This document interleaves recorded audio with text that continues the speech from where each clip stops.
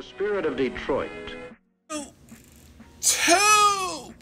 Like, comment, subscribe for more thought-provoking content like this. Click the bell icon button. This is where I'm at.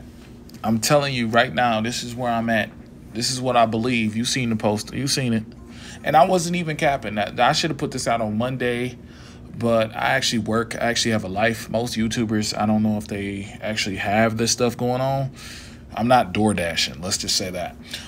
Shout out to you, your likes, your comments, your subscriptions. All those things are doing well. I'm happy to earn your subscription if you're new here. I know I have a lot of new subscribers coming in, and I appreciate everything you guys are doing, giving me viewership, liking the videos and everything. But we are the Kings of the North. And we not only the Kings of the North, but we are the Kings of the NFL. I have to say this is probably the best team I've seen in a decade in terms of the Lions. The league is taking note. Stephen A. is taking note. Remember last year around this time, Stephen A. Said we were horrible, a joke, and all this other stuff. It was last year. I'll put the clip in there. I had a video where he was just talking so bad about the city and the organization. And then 2 years ago,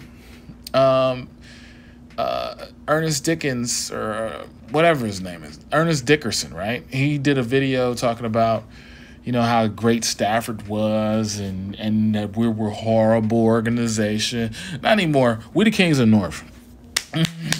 We the Kings of the NFL. There's only 5 teams that are able to call themselves the Kings of the NFL right now. There's only 5 teams. Miami, you can put Baltimore in there, but we're up there. San Francisco and the Eagles. We are up there, though. And I feel like there is some teams that are going to creep up to the top as time goes on. We know there's a lot of teams that are going to, like, win the last 8 games of the season and save their season and everything. But as far as, like, the dominant performances we're putting up, we're 7th in defense, 2nd in offense, 3rd overall, you know what I'm saying, 4th in points scored, 11th in points allowed. This team is just not 11th, like, no, at the bottom, like, we're not giving up any points for real. And we got dudes getting PFF scores that are great. You know, we got Penei Sewell, Aiden Hutchinson, Campbell. Like, there's so many players on this team that are knocking stuff out. Amon-Ra, Jahmyr Gibbs. I just feel like I'm unprepared in giving credence and credos to everybody in the NFL about this team. This team is very good. This team is very strong.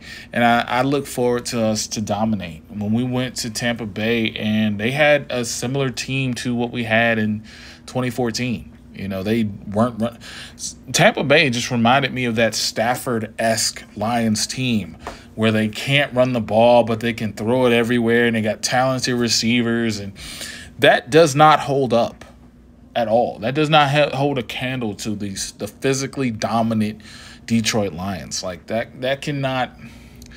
I looked at that game and I saw 7 different things. There was when I went to Carolina game. When I went to that game, I'll touch on that in a bit. But when I went to see Detroit Lions, when I turned this on and just seen Tampa, I seen the Detroit Lions of the past versus the Detroit Lions now. Like, the Detroit Lions of the past are gonna, you know, they're gonna come out with their throwbacks on. They're gonna look nice, and they're going to throw the ball everywhere, and they're not gonna try to run the ball. They're gonna be one-dimensional. They're gonna have their quarterback in all types of spots that makes him look bad. Like, it was just a Stafford era versus this new Detroit Lions team. Like, Tampa Bay is going to be a good team, but they're not built for a playoff run. They're not built to go on the road to Philadelphia in the playoffs. They're not built for that. The Lions are. The Detroit Lions are. You got J-Mo, who's going to open up things for Amon-Ra. You got Amon-Ra, who's going to open up things for J-Mo, and you got Reynolds in there with perfect glue guy. I feel like the ballers are balling on this team. We have a lot of ballers. Now, what I would say about the injuries, especially, you know, when it comes down to our running back, Like, honestly, man, when I went to Carolina, when I went to the Carolina game, sorry, I really started understanding this team really, like, fully. Like, they don't care, bro. They have stars and they have glue guys and all this other stuff. But I feel like this Lions team is really built just in terms of the depth and just in terms of the offensive line. The only star players on this team is the offensive line. Because how do you define a star, right? Someone you can't replace. How do you define a star?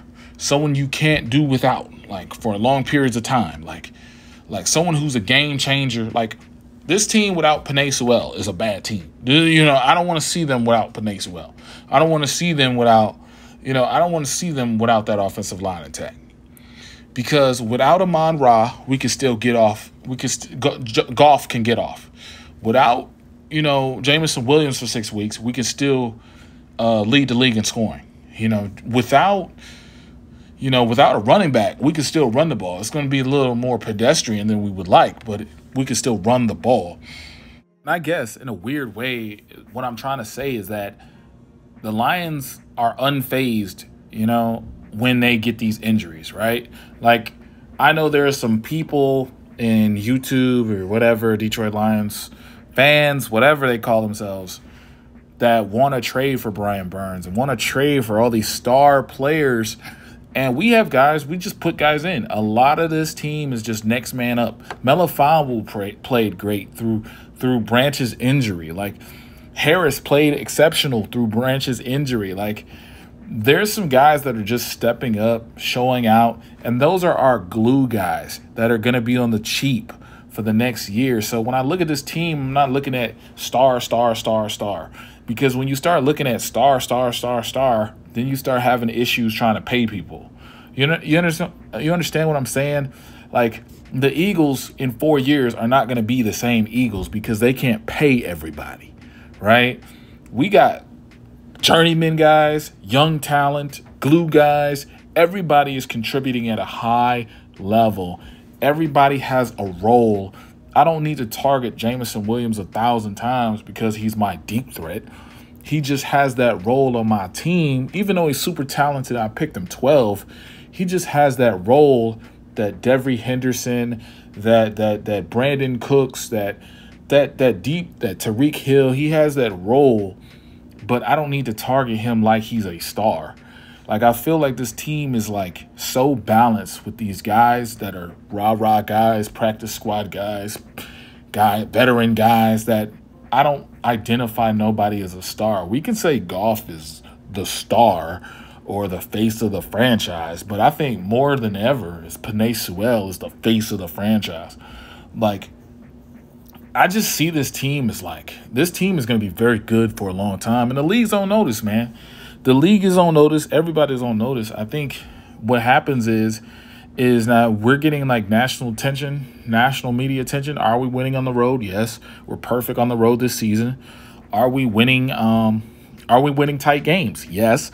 Are we playing top-tier talent? Now, we're not playing top-tier quarterback talent, but we are playing in prime time. We are playing great. And when we face Lamar, that will give us more validity as a defense. And say what you want about Lamar. I know you guys don't like Lamar because of other reasons, not reasons that are based on football or statistics or anything valuable.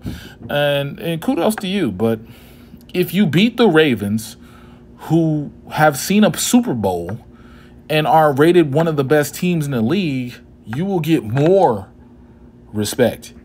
Okay, the bandwagon will be more open. Okay, like, I know that Baltimore is not having a great team, right? Having a great season, right?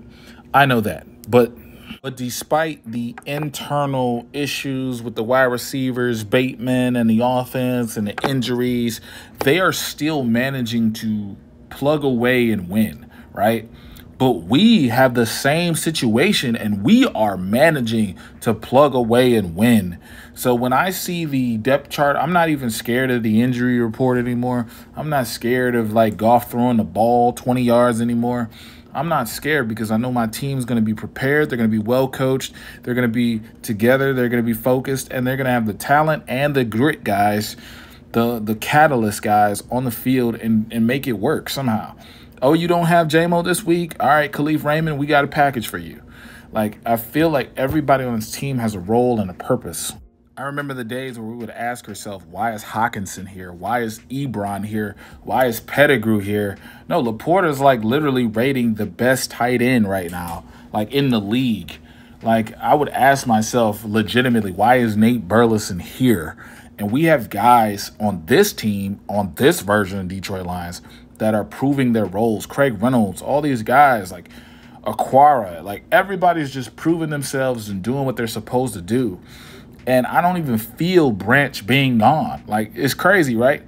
Like, you know, back in the day when the one Lion got hurt and that was a good player, it was over. If Kevin Jones got hurt, like, say what you want to say about Kevin Jones, but when Kevin Jones got hurt, y'all wasn't running the ball no more. Like, Branch's injury should have been catastrophic, right? Should have been, oh, no. It was oh, no for us, but it was not oh, no for the regime, this team. It wasn't oh, no for the defense. We are still a top 10 defense in the league. So I just feel very confident heading into the next portions of the seasons. I'm actually so confident, I don't even know what to talk about. Like, think about that. Like, I have no criticism.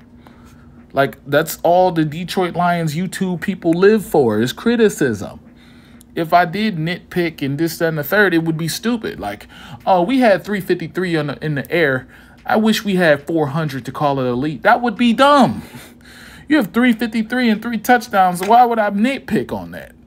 So I'm feeling very confident about the team. I see that we can really rise. And shout out to Goff, man, because Goff really proved something to me last game where he can, like, when the running game's not working, when the system's not working, the play call was atrocious in my mind. But he like, even though we had control of the game because of the defense, he finished that game out. He got key third downs when we needed it. He got key third and longs. He converted on third and long. He went deep when he was supposed to. He read the right keys. He read the defense. He picked apart. And he said, look, when this falls apart, this running the ball is falling apart, I got you. There was literally a penalty that we had, and he had to throw again on third and long and threw a touchdown. Like, there's no point in saying this guy is elite-ish. There's no point in getting around it. In this system, Goff is elite. And when he plays his best football, it's because of the people around him. Now, I think that, of course, I'm not a Goff historian, but it's the same way it was in L.A. It's literally the same way, but he's gotten better. He's gotten smarter. He's made better decisions, and he's grown within the system. I'm not going to say he's a system guy, but I will say that he's rose to the occasion significantly. So I really like where this team is headed. I like where Jared Goff is headed. Do I feel bad for, like, Hendon Hooker and other people? Yeah, I feel bad. But at the end of the day, I know this team is in good hands with Dan Campbell, with the whole regime. I can't even name one person, bro. I'm just so excited. But like, comment, subscribe. Love y'all.